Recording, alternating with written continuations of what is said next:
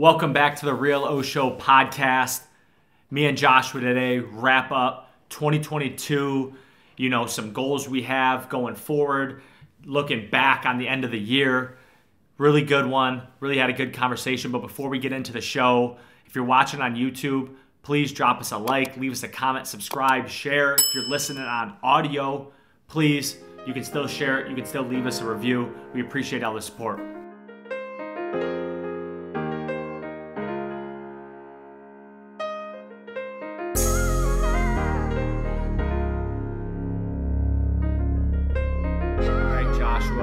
Wrapping 2022. This has been, 6-8 months we've been doing this now, hard. Really been thinking about really trying to pursue this vision, this content, this brand dream. What is the biggest thing you've personally learned in this journey so far? The thing that I've learned the most is do. And by that, I mean do it. If you don't know what you're doing, do it, because that's the only way to learn. I've also learned there's a lot of people that talk about it without actually doing it. So a lot of frauds. Yeah, in a for sense. sure. So it's I would say I've learned to just do. And that's from full content-wise as we talk. Yeah, I would agree with that 100%, honestly, because I think a lot of it comes from you don't know what you don't know, which is something you always say. You know what you don't know. You don't know. Sorry, apologies. You don't know what you don't know. And I think that comes from doing, also from, our first vlog and our first podcast to this podcast right now. I think we look like two different people. I think it's two different vlogs. It's two different podcasts.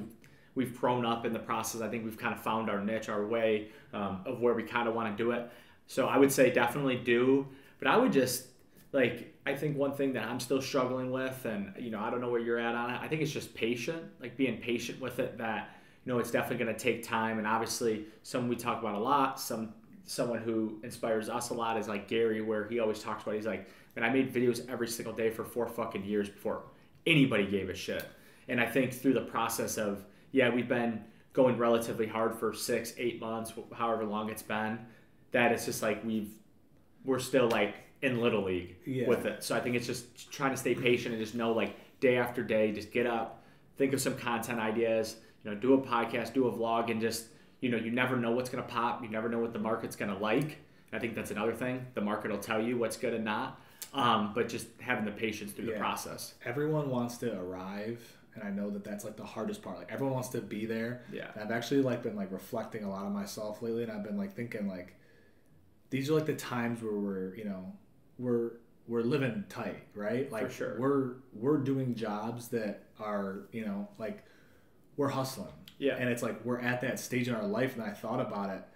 I was watching these dudes that had a ton of money, and they're sitting there talking about the old days, how fun it was, in the trenches. And I thought to myself, I'm bro, these are the golden days. For sure. These are the days you look back at, you're bro, we were fucking hustling. How did we do that? It's the ride. How do we work 60 hours and then for a job and then be oh, then let's turn around and do 20, 30 more hours of our own shit. And then plus sleep and plus exercise, I would say eat healthy, but I can't say that I do. I do my best too. I mean, it's hard, bro, when you're living on a budget, bro. You got to have some grimy meals. And I always call it, it's convenience, right? I'm the person, I'm editing and I'm doing all these things. So I'm looking at my computer screen for 13 hours, 14 hours. Yeah. And it's to get out of that funk of I'm just trying to create. And when you're creating, it's that's all I can think about. Yeah. If I got everything else on the it's just distractions. Yeah. I have to be dialed into that situation or else you're fucked. Yeah. No, I mean, I completely agree. So what is one thing going into 2023? Obviously, we have the wheels turning a little bit. Definitely starting to meet some people that like what we do, want to be in our space, starting to develop that network. So what is one thing in 2023 that you're looking forward to? Collaboration. I think that the biggest thing... That's a good one. I think the biggest thing for me is for us, the network that we're building is to utilize, the people, a lot of the people that we're in with, they want to create. And a lot of people that, want to do, we had Danny on, last pod, and it's he was oh, I admire you guys for creating, and it's it's because a lot of people do it as a job, but outside are like, man, I could do this, this, and this, and it's like, do it. Yeah. Like, try it. And it's like us bringing, like a Danny along or some of our other friends along. It's like, not only does that help our page, but it's like it helps them get out of their shell and be like, damn, I might start doing this myself. And some of them already do it. Like, we're gonna have some people on the podcast in the future in 2023 that are doing their own hustle, that have very big followings on their own, that they just want to get into different aspects, podcasting, YouTube, or whatever. So I think like for us to collaborate, and it's like we're learning, like someone who's already had a following or done whatever, like if we can take a little bit from them, give a little bit to them, like we're just helping each other, right? Like you're helping the wall be built. We built the foundation, now it's just work. I mean, I'm gonna be honest, I didn't have any goals or like aspirations for 2023 because I just feel like I'm so stuck in like the day-to-day where I'm just like we did this podcast, right? Like we're doing this podcast right now, like, all right, so what are we gonna do tomorrow? Like I'm so like in that mode where it's hard to me to be like, okay, over the next 365 days, what are we trying to accomplish? But the collaboration part is spot on. I think that is big. I also just enjoy having somebody else on that appreciates not even really like what we do. It's just more so like the space. Obviously, if they're doing stuff with us, they probably appreciate what we do. They probably see something. They're probably like, okay, these guys could be something. Right. Obviously, no one's going to go on a page they like despise. But I think it's just it's like the fact that we're all kind of just going towards the same goal, working together. And I think that's my favorite part, is just helping somebody, like having Danny on, right? Yeah. Where he was on the show and the first like 2 minutes he was swiveling in his chair, right? He's going crazy. And it's just like, but then by the end of it, shout out Danny, but by the end of it, it's like he was calm, relaxed, like not moving. It's like, in my eyes, it's like fun because it's like he was nervous, got out of his shell a little bit, then relaxed. Like I like seeing that part. And it's like, I still get nervous every once in a while. Like if I feel like, I don't know, like if we go do a vlog and we don't have an idea, like I get a little nervous when I'm like, fuck, what are we going to do? Yeah. But as long as we have like a general idea, and like obviously podcasting to me is just almost second nature at this point. Yeah, it's definitely better. Like, I mean, how we kind of podcast too, like we're in very short form. So it's like we're trying to like get it in really quick because we're trying to keep our audience. But it's like, like Joe Rogan, it's just them just chilling. Like they're hanging out. It's like they're literally just hanging out. That's almost easier, I feel like. No, it's way easier because there's no direction. And obviously he has directions at times, but I mean, Joe Rogan reads a ton for sure. So he's super educated on whoever he has on, or he knows them personally. He's the GOAT. Like he's the GOAT. All right. Joe Rogan is incredible, but one guy I've talked about a lot, and you've definitely seen some stuff, is like Patrick Bet David. I think is literally the best interviewer. Yeah, he might be in this space. He is like, if I had to buy stock in one person, like, Joe Rogan's the Apple stock. Yeah. Patrick Bet David is like a little bit above like a startup, like a mid-level company where it's like, bro, I would buy stock in Patrick Bet David because he is literally probably the best interview I've ever seen. He's super analytical. He reads. He's ready to go with every interview, can be in every conversation. And his podcast is about everything. He talks politics, investing, everything. Like, whereas Joe Rogan does a little politics, a little bit. I know he got in a little bit of trouble, so I think he's kind of pushed away from it a little bit. Sure. But I think Patrick Bet David kind of leads into that. He's like, nah, I don't give a fuck. Right. And I think that's what kind of is that's the key with it. Yeah, I like the way he interviews. I like the way he like grills people. Not like grill, but like he's he'll ask the tough questions. He's not scared of anything. But like that just comes with preparation, right? Like for sure. You're only able to do that because you're so secure in your shit. Like your shit so well that you're like, bro, pick at me. I want you to. Yeah. Whereas like that's completely different. Like, and that's what I was saying with you. Like, and that's something I want to work on in 2023 is just like the process of podcasting, the process of like actually having a talk that's not just like bullshit. Yeah. Because you can have a good talk with one of your buddies, but like in reality, if you recorded it, you'd be like, wow, we were talking about a lot of shit, and it was really nothing. And I think that's the most important part. I agree. I think there's a time where it's good to kind of like be broad, and I understand we're kind of coming up, so it's like, if you want to talk about something specific, it's better because it's like when people are searching it, right? Yeah. Our pod's gonna come up. Whereas like if you're talking about fucking a million different things, it's kind of hard to, come up in the podcast. So I get that. I think that's something we can definitely work on. I also think it depends on the guest. Like you're talking about collaborating. I think it depends on the guest where it's like you kind of have to put it in their hands. Like, what do you want to talk about? Like you want them to be comfortable. Like I don't want to bring somebody out and be like, no, we're gonna talk about this. Like that's for sure. Like you definitely want to be like you want to give it in their hands and like talking about Danny because he was our most recent like podcast. Whereas like he was like, no, I'm gonna turn the interview on to you guys. Yeah. And it's like he was asking us questions, which was fun as fuck because it's like we got to talk and really think about our answers and like we got to know Danny, but it's like we're for sure gonna have Danny back on. Eventually, we'll get to interview him. Right. But it's like I thought that was super unique. He's like, nah, fuck that. I want to turn it back on to you guys. For sure. And that that was special to me. Yeah. No, I would say what was your biggest takeaway other than I guess what would be your biggest takeaway in the sense of like social media side, like not like not our stuff, just social media in general. Just in general. I mean, you can do it. Like we learn a lot from our shit, right? Like I said, the reason why we have an upper hand on other people is because we do it. Like we don't just talk about it, we do it. Like if I tell someone to post and do like for example, we talk to some artists, right?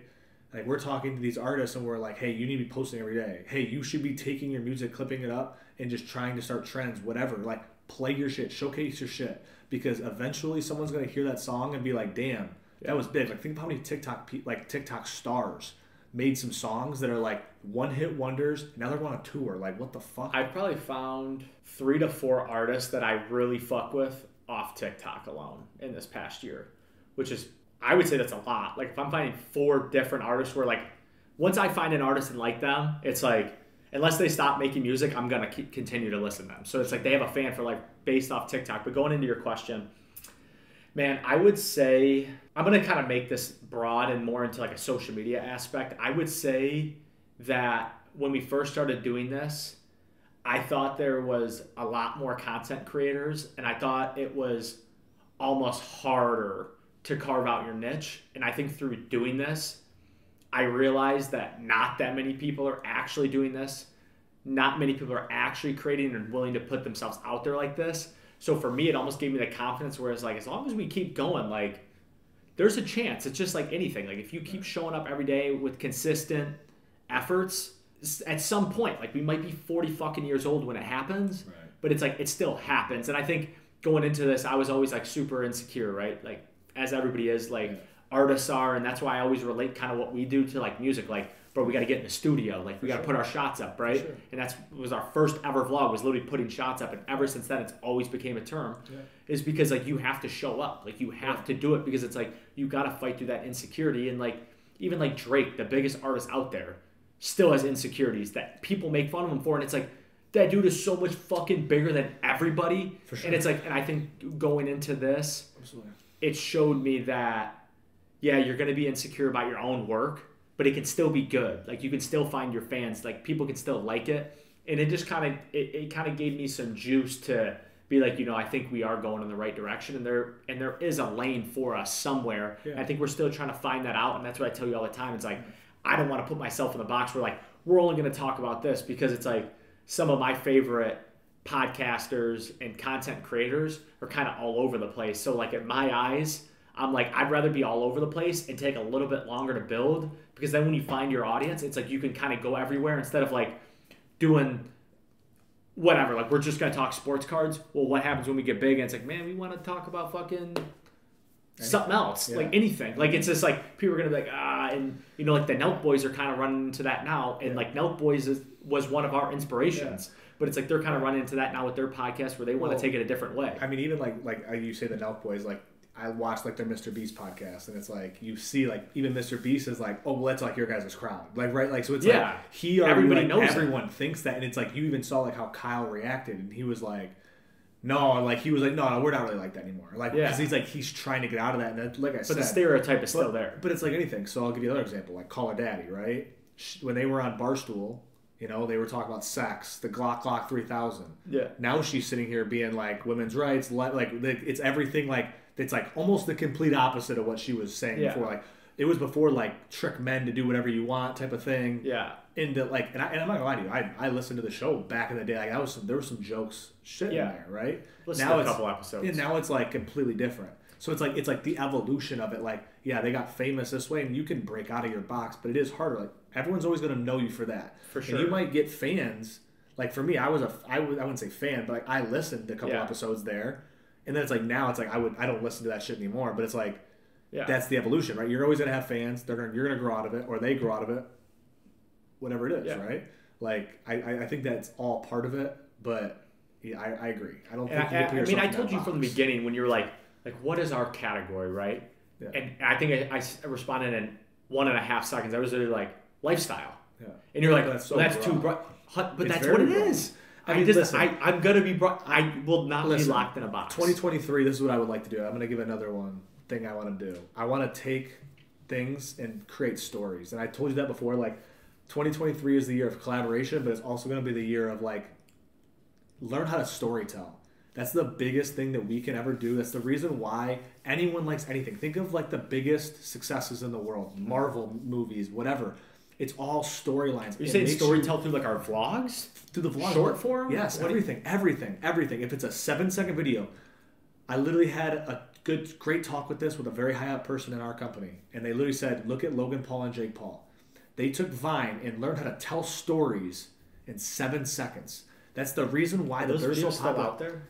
For sure, go on YouTube right now. Go find we those. Should, but like the way that they could portray something, and it's not tell this whole elaborate story. Yeah. But it's get someone to like when you tell a story, people get invested into the characters, into the storyline. For sure. Think of fucking Game of Thrones, right? I always think of Game of Thrones as the best storyline because they would make you love a character, then kill him, just to murder him. But that's what it is. It makes wrong. You. No, it's not because it. I almost gave up on that show 3 different times. Exactly. And I had to Google the ending because I fucking was so frustrated. Exactly my point, though, because... And they have a cult following because they created this story that has all these other pieces that finally came together, and then it's like, what the fuck? But that is the difference. So, collaboration, storytelling are the things I want to do. Camera. Finger bang. Ow, now, brown cow. Ow, now, brown cow. Watch me get my racks, and we ball so hard they think my niggas selling crack. We was pushing packs for 260 a pound. We was down, probably had some product in your town, but now we back. Same straight for all my niggas, for all my fam. And I made about 10 racks up off these features in the end. For my grandma, hope she know that this for you and you and him. For my brothers, for my family, for my mama, for my friends.